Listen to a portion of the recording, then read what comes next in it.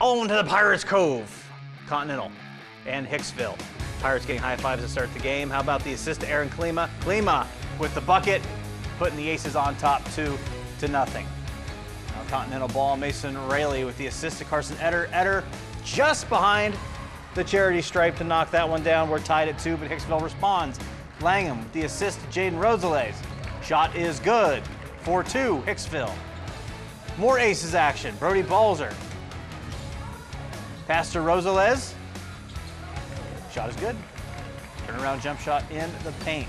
Now the Pirates with the basketball. Fast back and forth passing. The ball getting to Connor Knipp-Williams under the basket.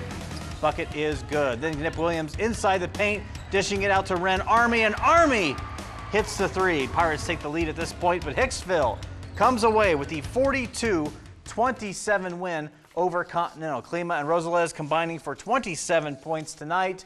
Connor Knipp-Williams with 10 points for Continental.